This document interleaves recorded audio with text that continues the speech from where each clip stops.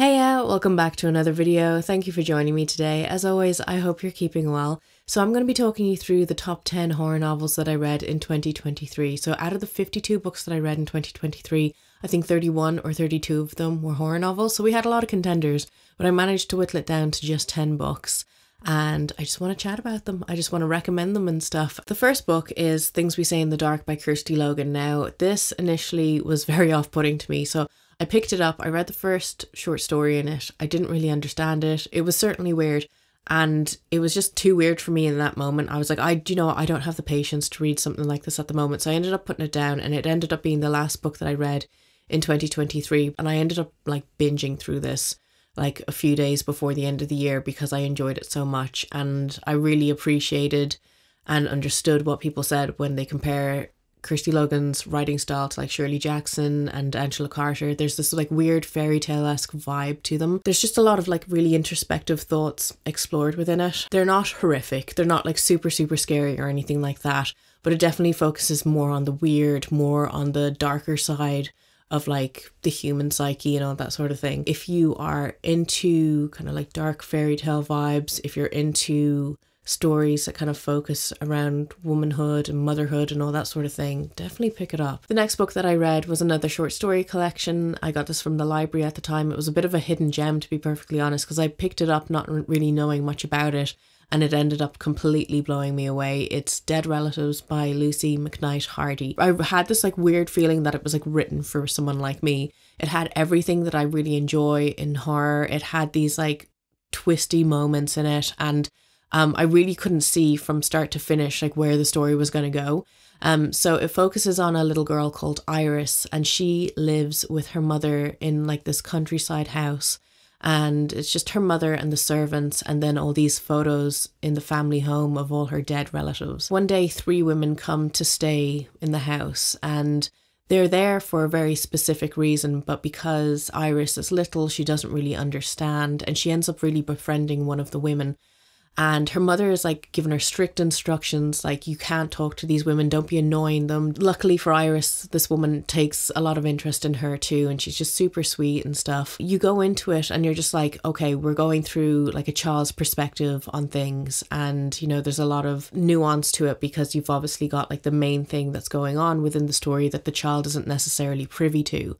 And then there's other things in it that the child is kind of privy to, and you're just like, this is horrifying. My jaw was on the floor by the time I had finished it, and the rest of the stories within the collection are excellent as well. But I have to say that just that first story just really blew me away because it was just exactly what I needed in that moment, you know what I mean? I was just so grateful to have decided to pick it up. And this year I'm definitely going to be picking up her full-length novel. I think it's called like The Water Shall Refuse Them or something like that. It seems like it's going to have like similar vibes, similar themes and stuff. And I really enjoyed her writing style. It was very Shirley Jackson-esque. But Lucy Mcknight Hardy is definitely an author who I'm going to be putting on my automatically reading list. Coming in at number 8 is The Whistling by Rebecca Netley. Now, I didn't really go into this with much expectations. I'd read a few reviews of it online and I decided to get it out of the library. I am so glad that I did because I loved this. This was an absolute binge read for me. It follows a young nanny called Elspeth, and she's called to work at this Scottish island in this manor. She's going to be taking care of a young girl called Mary who hasn't spoken since the mysterious death of her twin brother William. Their previous nanny just left in the middle of the night. People don't know whether she left of her own accord or if something's happened to her and she's disappeared. The aunt in charge of Mary does not want the death of William spoken about. She doesn't want William spoken about at all. The servants are very cold towards Elspeth. Like at a certain point, Elspeth believes that they might be out to get her, and she's trying to unravel the mystery of what happened to William in order to help Mary prosper and, you know, try to make a connection with her, try to bond with her, try to make her feel like she's safe. And there's a lot of weird, unsettling things that are happening within this house, especially at nighttime. There's just so much mystery and atmosphere wrapped up in this like twisty, turny novel. And it was just one of those books that I could just completely get wrapped up in and enjoy the journey of it. This book was just so atmospheric. It was really gripping. And I just, again, it's another book that I flew through because I was like, I need to know what happens at the end. I need to know what's going on and like what happened to William. It's definitely one of those books that you could read during the autumn over a stormy night, and just you could definitely read it in one sitting if you were that invested in doing so. Obviously, it's not a masterpiece or anything like that, but it's enjoyable for what it is. And sometimes you just really need those kind of books in your life to keep you motivated, to keep you going, to keep you guessing and all that sort of thing. So yeah, I can't recommend The Whistling enough if you enjoy gothic horror. Coming in at number 7 is Slade House by David Mitchell. This is a book that I got out from the library in 2023, and obviously I enjoyed it so much I had to pick up a physical copy for myself. This is set in 5 different time periods, and it's basically 5 different chapters, and it focuses on Slade House, which is a peculiar house to say the least. It seems that it only appears to certain people at certain times, and you have to go down this little dark alleyway and you'll have to find this small iron door within a brick wall. And once you enter this iron door, it leads into this magnificent garden, and you end up walking up into Slade House. So Slade House is occupied by these 2 siblings, a brother and a sister, and they tend to invite people to the house every 9 years for various different reasons. Sometimes it's like a little party, a little get together. Other times it's because the person is looking for something. They might be lonely, they might be a bit alienated in their life, and the brother and sister will invite them in. You know me, I love kind of like haunted house storylines. I love when the house itself is basically a character in the novel. And this really exceeded my expectations. I didn't really know anything about David Mitchell's writing style. I didn't really know anything about the actual story of it. There was something strange about the writing that just really resonated with me in such a way that it made me kind of feel nostalgic. I don't know why. The actual elements of horror in it I thought were spectacular. And just the unraveling of the truth of like the mystery of Slade House. Once I actually got to the bottom of it, it was just such a bigger story than I had anticipated. I have this weird feeling that like I already want to reread it. Like I just want to experience the story all over again. And I feel like that never really happens to me. Once I read a book, I'm like, okay, it's done. But this kind of had that effect on me of like, I want to re-experience it. Even if I know what happens in the end, especially in the run up to Halloween, I think this would be a great read. Coming in at number 6 is Hell House by Richard Matheson. So this is a book that I procrastinated on reading for years. Early-ish 2023, I was really craving reading like haunted house horror, like horror house sort of stuff. I had recently picked this up and I was like, okay, I'll give this a go and hopefully it will quench that thirst in me. And by the time I finished it, even though I had my problems with it, there was moments in it that I didn't particularly like. There's a bit of like ye old misogyny in it. You kind of roll with the punches at certain times because it's just like, I suppose it is a somewhat of a gothic trope.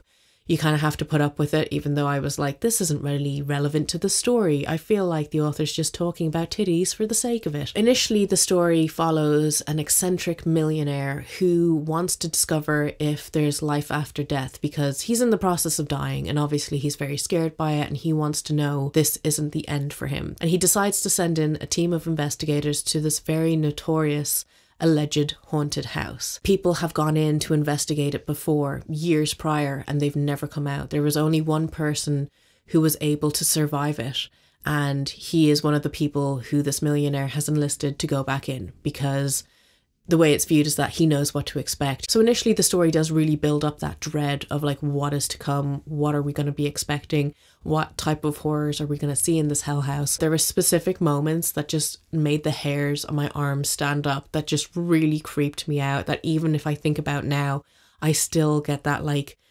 tense sort of like on edge feeling. I just feel like it really delivered on what I expected a haunted house tale to do. It just was a completely solid horror novel. I enjoyed the creepiness of it so much and the lore of the house and the history of the things that had happened there and all that sort of thing. So if you have not read Hell House yet, give it a go. Coming in at number 5 is some more classic horror. This is a book that took me so long to finally get around to reading, but I finally read The Hellbound Heart by Clive Barker, and I found this edition in a charity shop last year, and it has to be like my favorite find of 2023 because I think it's so cool. It's like probably the only film edition of a book that I've actually enjoyed that I think is, you know, really pretty and stuff. I felt like it was in this charity shop specifically for me because it was time for me to finally read the damn book. So I had seen the film adaptation to this previously, and I tend to, if I see the film adaptation of a book, I tend to procrastinate on actually reading the book because I want to be able to kind of forget the film a bit before reading the book. I just have to give myself a little bit of time in between things. Like I can never be a person who like reads a book and then immediately watches the film or vice versa. This follows a man called Frank who is a bit of an arsehole. No, do you know, I'd say he's a complete arsehole. He feels that he has experienced all the pleasures of the world and he just wants more because he's a greedy dickhead.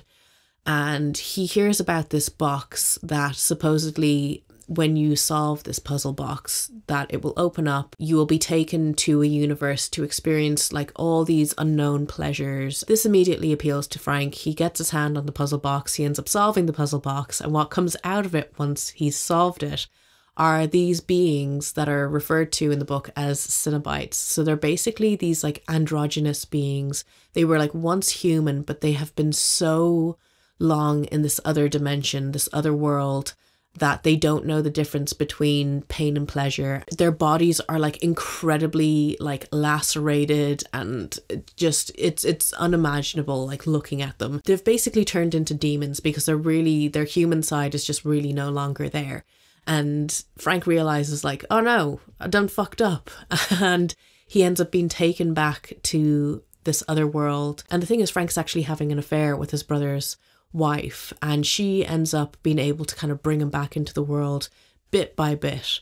And you know, she believes that he loves her and he'll do anything for her, so she'll do anything for him. It was just such an entertaining read. It's only like 120 pages or so, and it always really impresses me when I go back and I read certain horror classics, and especially like when it comes to novellas.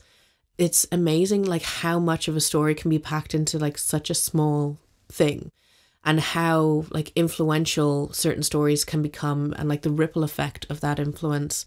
That's something that always like really, really interests me when it comes to horror, you know, like where certain subgenres came from, where authors get specific, you know, inspiration from and all that sort of thing, and going back and reading like certain horror authors, like favorite horror books or like the books that inspired them. This was a long time coming, and I definitely want to read more of Clive Barker's books because like the body horror in this was fantastic.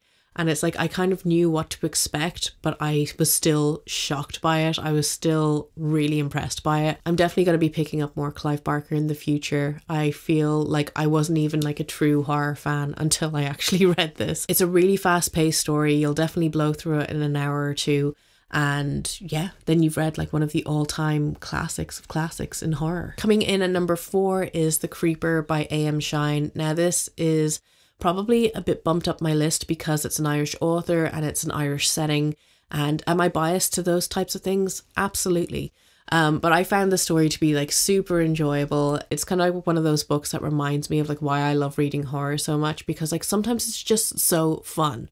And like you don't have to get like all critical and deep about things and analysing this and what was the author trying to say with that. Sometimes there doesn't have to be a whole huge social commentary. There doesn't have to be a whole huge takeaway from a book. Sometimes you just read it because it's fun and it's enjoyable, and that's what this was for me. This follows Dr. Sparling, who is this very bizarre kind of shut-in academic, and he ends up hiring 2 people right out of college to go on this trip for him. He wants them to investigate this really remote little village, and he's specifically sending them to investigate it because of the local folklore. The village is just shut off and completely isolated, and once the 2 team members actually get there, they realize that this whole thing might have been just a massive mistake, because even though they are being paid very, very generously to go out of the way on this quest for this professor, they don't know if they're actually going to be able to get what they need in order to write this academic paper for Dr. Sparling, because the people there do not want to talk to them. They're very cold to them.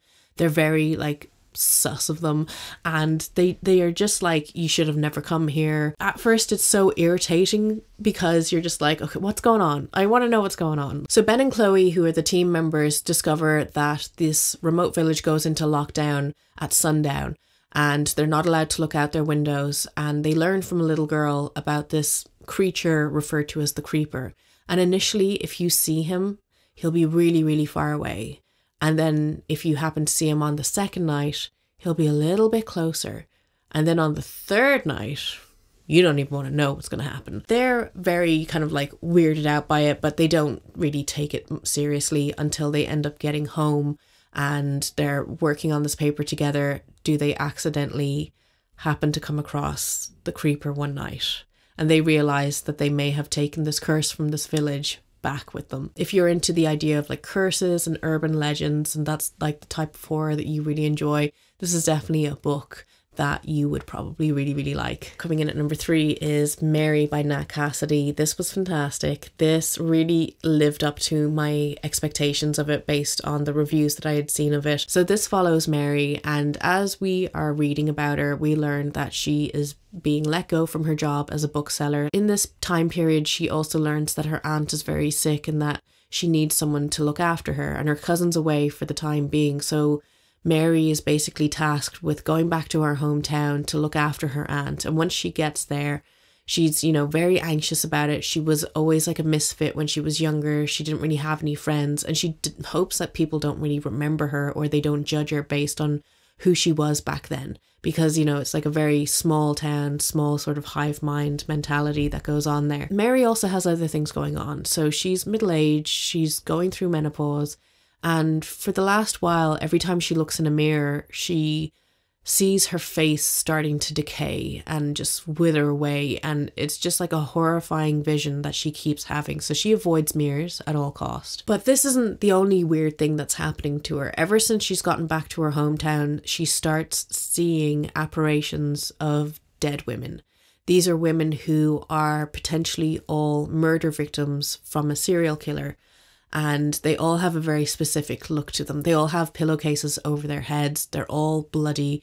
And it's a really kind of like horrifying thing that she's witnessing. And she doesn't know why specifically she is witnessing it. She doesn't know if these women are coming to her for help. And I just thought this was such an interesting read. And it didn't really necessarily go the way that I had anticipated in my head based on reading synopsises that I had.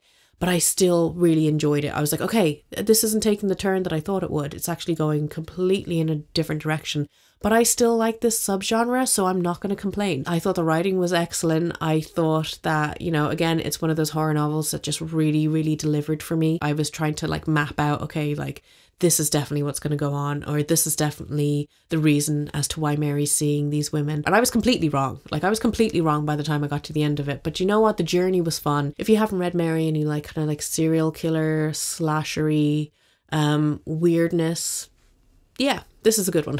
Coming in at number 2 is Brother by Ania Ahlborn. I was under the impression that it kind of leans into more sort of extreme horror. After reading it, I definitely say it doesn't. I would say that the actual horror and the gore and the killings and stuff that happen within this really do take a backseat to the actual horror of like what's going on in the story with this family. So this follows 19-year-old Michael.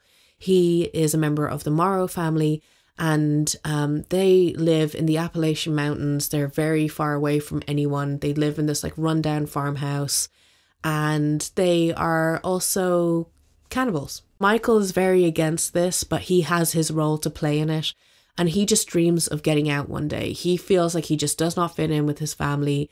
He's constantly bullied by his older brother, who seems like an absolute psychopath, and his mother is not much better. On an off chance, Michael ends up meeting a girl at a record store as his brother drives him into the town one day. And he realizes that like maybe he does actually have a chance in getting out and living a normal life. And obviously, you know, she can't find out what he's been up to all these years and what his family is like. And obviously he has to keep her well away from his family because, you know, they might be hungry. I think out of everything that I read in 2023, this is probably the book that I was most invested in. This is the book that I had the most like visceral reaction to when I was reading those last couple of pages before it finally ended. And I just could not believe what I was reading. And I just felt like the ending was perfect. Like it was an ending that I found really satisfying, despite the fact that I was like shaking the book and shouting no as we were getting closer and closer to it. It really did just deliver on the kind of horror that I like. And obviously we're leading with the whole cannibal family. Obviously there's blood and gore in it. Obviously they're kidnapping like hitchhikers and people who they don't think will be missed. in order to make a nice meal out of them. That really wasn't the main horror. I suppose like the main sort of horror of the story is this really wicked family dynamic, how abusive they all are, how soulless they all are, and this like generational trauma that the mother has that she inflicts on her children, and just how like weirdly desensitized they are to everything. I really liked that element. I really liked the fact that it wasn't one of those books that shocks you with like certain kills or how much blood and how much gore there could be. How it really shocked you and how it frightened you was just the lengths that these characters would go through in order to get one over on somebody else. But yeah, if you have any recommendations as to where do I go from here with reading more Ania Ahlborn, let me know, because definitely a new favorite. And then finally, the first place had to absolutely go to this book. There was no other way, and I knew it when I read it at the time. I was like, this is going to be my top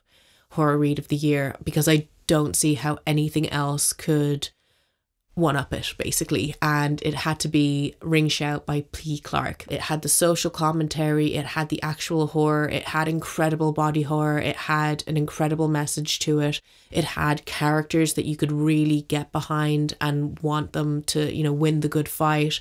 It just had like everything. It was just a perfect story. So the story follows our main character Maurice, who is a resistance fighter. And what she's fighting, not everyone actually can see. It follows the hatred of the KKK and the hatred that they spread. They're actually creating something much, much bigger. They're birthing these basic hell demons, and only Maurice and people like her can see them. And it's down to her and her group of resistance fighters to kill them in order to try to stop the spread of the hate, in order to try to contain it. And as we go through the story, we learn of this villain called Butcher Clyde, and oh my god, I feel like it's been a really long time since I've read a book that just has a straight up villain who exists just to be a villain. Like, there is no redemption story for this being.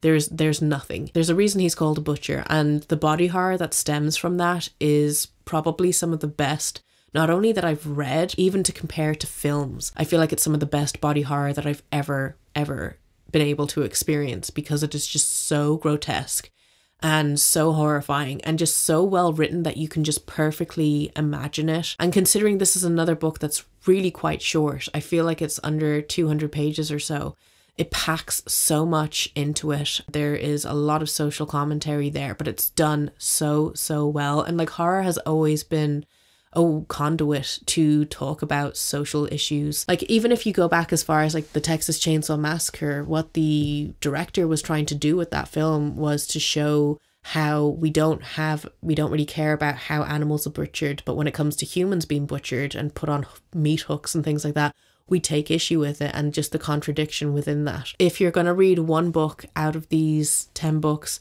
please make it Ring Shout, because it was absolutely incredible. Anyone who you've heard talk about it and praise it, they're not wrong. I can absolutely guarantee that you're going to enjoy it regardless of the heavy issues that are being brought forward, because it is a straight up horror novel. It does not miss a beat when it comes to the horror in it, and it will just have you gripped from the very first page. So those are my top 10 favourite horror novels of 2023. Let me know if you've read any of them and what your thoughts are on them, and of course let me know your favourite horror novels that you read in 2023, and if there's anything you're looking forward to reading in 2024 as well. If you want to keep up with me outside of YouTube, you can always follow me on my Instagram and TikTok, where I make kind of short form bookish content that doesn't really make it into full-length videos. And as always, I hope you enjoyed this video, and I will talk to you soon. Goodbye.